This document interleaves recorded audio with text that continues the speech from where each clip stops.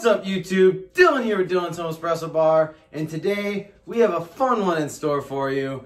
She is gonna learn how to use the Breville Barista Express. Yes, she is going to learn how to be an at-home barista, and I am going to be teaching her. So if you're new to the espresso game, or you're new to having a Breville Barista Express, you're gonna wanna watch this because she may have the same struggles as you do. And I am gonna walk her through the process so that she becomes an expert at pulling shots of espresso and frothing milk like a champ. And hey, you never know, she might become a professional barista. Never know. Before we start this video and before we get into her actually using the Barista Express, I just want to say a shout out to a couple really important people or fur babies in my life. Yes, it is two of my puppies' birthday today, and they are 2 years old, the big two. So we're gonna go ahead and introduce them once again to you guys, the viewers at home. And we just want to say happy birthday. Here is Buddy. Say happy birthday, Bud. This is Buddy. He's 2 years old. Say hi. Say hi, baby. And there's Theo. So we both got them all ready and camera ready, I should say. And they're just extremely excited to be on this channel. As you can hear, they were like extremely happy. Oh gosh. Oh gee, baby. Oh, he's throwing his head back. So again, I just want to have a shout out to my two fur babies. Happy birthday, Buddy and Theo, the big 2 years old. So without further ado, let's get straight into rolling the intro. What's up, YouTube? So just like we promised, I am going to be teaching her how to become a home barista, so that way maybe if I don't want to make a coffee one day, she can make one for me. No, it's actually just a joke. She's actually going to want to learn, because I know many of you who are just getting the machine, who are struggling with the machine, or you've even had the machine for quite some time, who are still struggling. This is going to be a good instructional kind of video, but we're going to make multiple of these because obviously she's not going to pick this up in one day. Maybe with my help, she's going to pull a decent shot today. However, many of you at home are doing it all by yourselves, and it's a lot more difficult to learn because you don't have someone coaching you step by step on how the process goes. And like I always say, you have to stay as consistent as possible because the beans are constantly changing day in and day out, and the dial-in process gets even harder each day if you don't dial it in each and every day. So to make this harder on her, I am actually going to be having her use some store-bought beans that have been in this canister for probably a good month and a half. So, I mean, it's darker roast. It's just from my local grocery store. There is no roasted on days. So these beans are pretty old. And the reason I want to do it this way is because dialing in old beans are extremely challenging. A lot of you at home who just got the machine are actually using older beans, and it's going to make it harder for you to dial in your shot. So that's why she is going to be using the older beans that I have not been using, because it's so much easier just to use freshly roasted beans. But we don't want to make it easy. We want to make it difficult, so that way it's easier for you guys to follow along. And she knows nothing of what we are doing today, because today is the first day I brought it up to her, and she was definitely up for it. But like I said, this is going to be almost like a series. So if you guys like this idea and enjoy this content, if you guys can hit that like and subscribe down below, and hit that push notifications on that bell button, so you never miss another one of our videos. That would be greatly appreciated. And as always, thank you guys so much for watching. We're gonna get right into the espresso making from home, teacher style. Let's get it. Get it. All right, so as we begin, I am gonna be teaching her how to pull the perfect shot of espresso, or just good shots of espresso today. So what we are gonna be doing first is you're going to want to grab your bean canister. You want nicely freshly roasted beans. However, she's not getting that today. You're going to want to get the dosing cup. So we're actually going to use the Breville Smart Grinder, so that way it's a lot easier for you guys to see. All right, so first things first, you're gonna want to get your cup and put it on the scale. And this is a single dosing method that has definitely helped for me with consistency, and it's just a lot easier than just putting a lot of beans into the bean hopper. Number one, they become stale, and number two, it's really hard to get the right dose each and every time to stay consistent when pulling your shots. So single dosing is definitely the way to go. On the Barista Express, I like to stick around 17.5 grams, so that way I have a little bit of room to work with, going up to 18 or going down to 17. And it's just my taste preference. So it's definitely up to you, just a matter of what your tastes allow and what you think is better. So without further ado. So right now she is going to be dosing 18 grams. 18 grams. Okay, so now that we have the 18 grams in there, we are going to bring that over to the bean hopper and dump the beans in. There you go, and put the lid back on. Perfect. And now you're gonna want to set the cup right underneath of it. All right, now that we have the cup right underneath the grinder, we're gonna look at the settings. So right now, the grind time doesn't really matter because we're single dosing. So we're just we just want to grind enough time for all the beans to get dosed into the dosing cup. So now, right now, we're on 2 shots for drip. And then for espresso, we are on grind size 13. So going down, so like 12, 11, 10, that's going finer. And going up, 14, 15, 16 is going coarser. So depending on the shot quality that we get coming up here, that's going to determine whether we have to go finer, coarser, or stay the same because we got that perfect shot, which would be extremely lucky. But without further ado, you can go ahead and hit the button there. Start? Yep. So right now it is completely done. So go ahead and take the cup out. And I'm going to show you guys something at home. Go ahead and place the cup right in the middle of the scale again. So as you guys can see, there's retention, right? There is a little bit of retention, but actually that is not bad at all. Normally with the Barista Express, with the built-in grinder, you're looking at about a 0.4 to 0.5 gram off difference. So 0.2 is not too bad. So now what we are going to do is you are going to go ahead and take out the portafilter handle. This? Yep.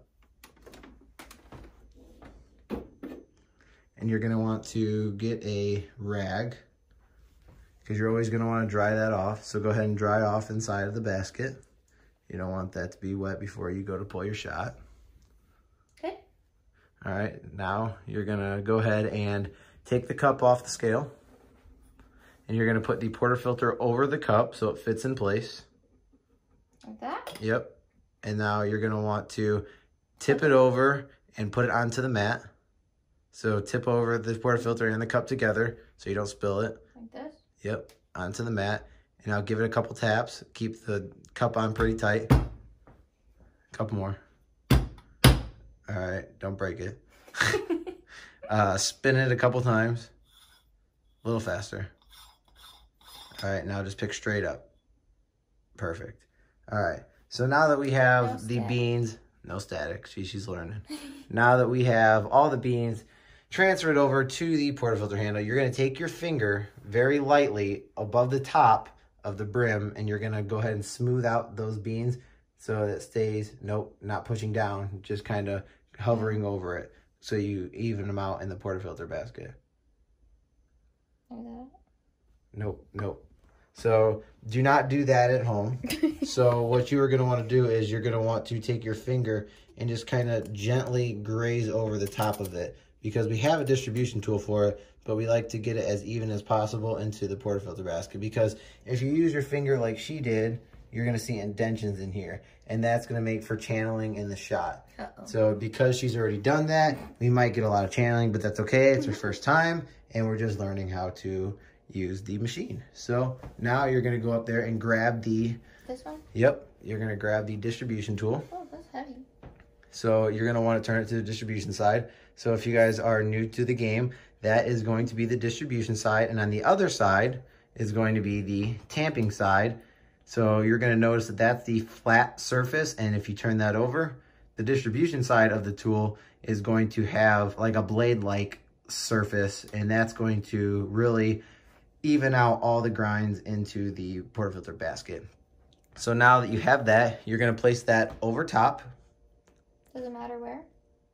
I mean, it's going to fit right on the middle. So, yep, you're going to put it right in there. So push down on it, not hard.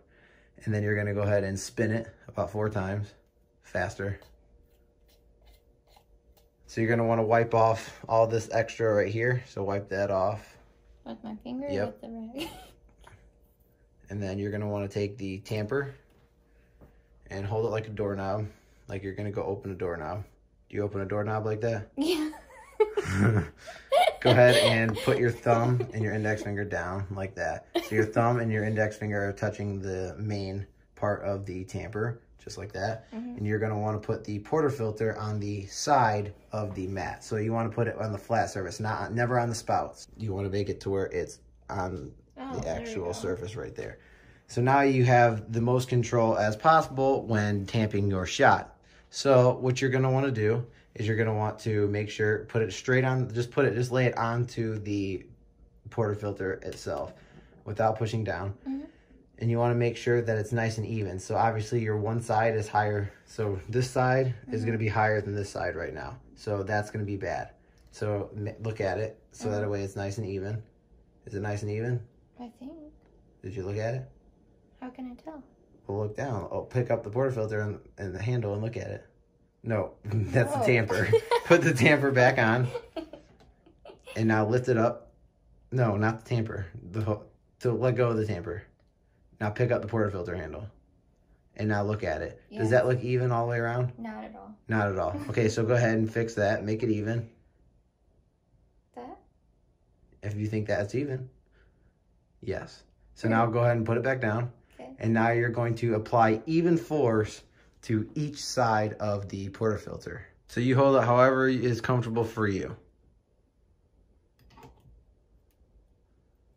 Did you apply good force? So one thing that she's doing you do not want to do. So she's applying force, picking it up, and then putting it down and applying more force. You just want to make it a one fluid motion. So you want to apply force without picking it up and then tap on the other side and do a little tiny half turn and then pick straight up. So go ahead and do it one more time. Now turn just half a little bit. There you go. Now pick it straight up. Perfect. And you're going to want to push the single cup button on the machine. Yep. So now as soon as it starts going, press it again. Yep. Press it again. All right, now take the rag. Okay. Go ahead and gently wipe the tray so that way it's not wet. And then slightly wipe the group head up there. This? Nope, the group head, the part where the water came out of. There you go. All right, so now you're gonna go ahead and lock that into the group head. Perfect. All right, so now what you're gonna do is, I always move the steam wand just because it gets in the way. And you're gonna go ahead and place a scale underneath of the portafilter. There you go. And now you're gonna go ahead and grab one of these cups up there. You're gonna go ahead and set that underneath, right in the middle. And you're gonna wanna turn the scale on. Awesome. And that's just going to tear it to make it at 0. So now all you have left to do is go ahead and press the double cup button. And we'll see how the shot turns out.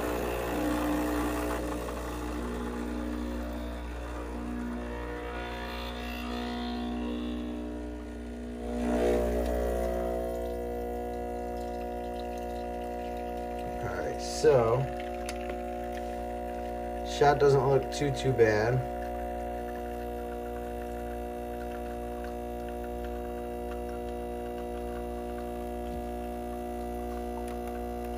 Alright, so in 18 seconds, she yielded out 40 grams. So shot was definitely not bad at all. Definitely a good shot. So we're gonna go ahead and take this out. And you're gonna see that there is very good crema inside of the cup. Good shot, honey. Thanks.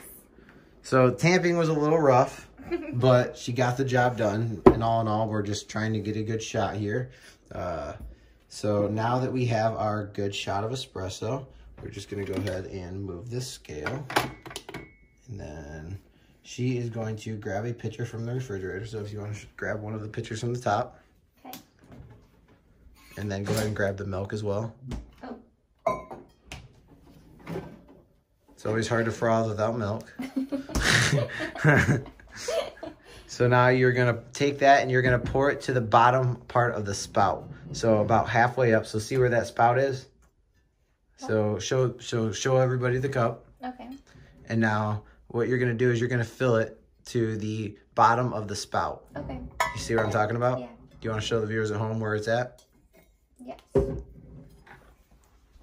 bottom of the spout is, I think, down here. Yep. So right there, you're gonna want to pour it right to there. Okay. So that way you allow some room in there when you're frothing your milk.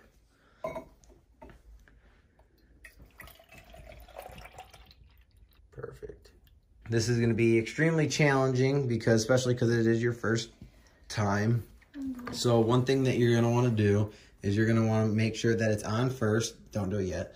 And then you're going to make sure that it's running. So the more that it's running, the longer it's going to take a little bit longer because it's not a commercialized machine. However, the steam power is not as strong, but it is decently still very good. But you have to wait until the pump fully kicks on so that way you have the driest steam possible, because otherwise you're going to be adding and introducing a lot of water into your milk, which is not good. So you're going to want to make sure that it's leaned up against the spout, the steam wand, and you're going to make sure you want to either have it at 3 o'clock or 9 o'clock into the pitcher. Okay? So with that being said, you want the top of the actual steam wand where it's going to lay right above the milk. So it's not going to be submerged into the milk, and it's not going to be all the way up on top of the milk. It's going to be right happy medium. So it's literally going to be penetrating the milk, and that's all. And that's how you're going to turn it right back on. So go ahead and stick the steam wand into the tray so you're not steaming the wall. There you go. And now go ahead and bring the steam lever towards you all the way right there. And then now the pump's going to kick on. So let's wait until we see the pump kick on. Takes a little bit just because this is a single boiler as opposed to the dual boiler where you can just do it on command. But that's okay. It just takes a little bit longer. So keep waiting. So we're almost there. Doesn't matter what hand I use. Now you're going to turn it off. Now bring it into the cup. All right, now you're gonna start it up. Start it up. Like this? Yep, start it up. So you don't want to wait too long. Nope, rest it up against the, you want to rest it, no, you want to rest it inside, like that. All right, hold it up there.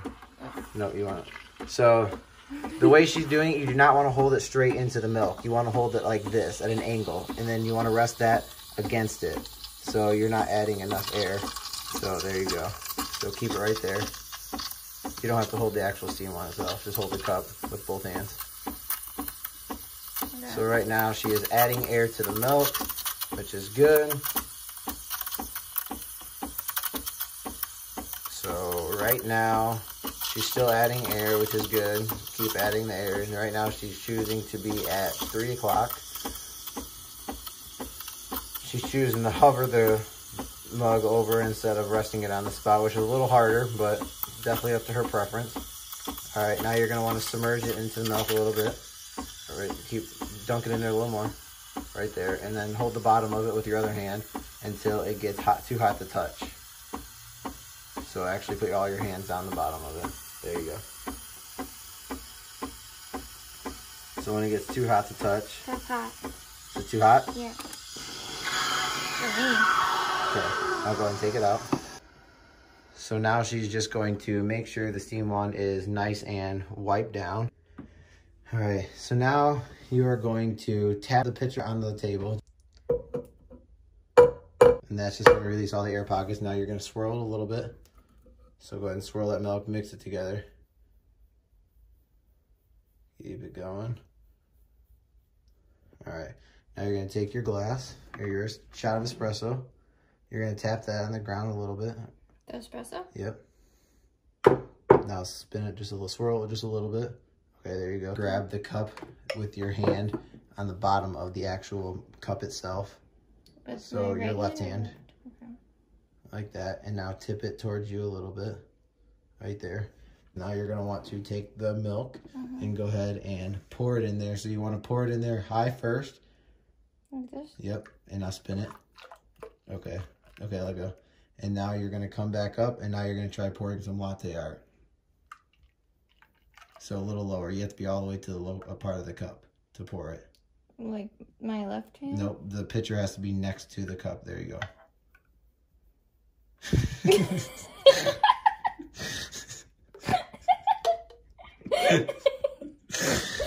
So, not like that, folks. But it's okay. Just go ahead and pour the rest. Just go ahead and pour the rest of it in there. Right there. Okay, right there, right there. Ooh, I almost made a mess. All right, so go ahead and put that down. And go ahead and give the viewers a taste test here. I'm going to spill it.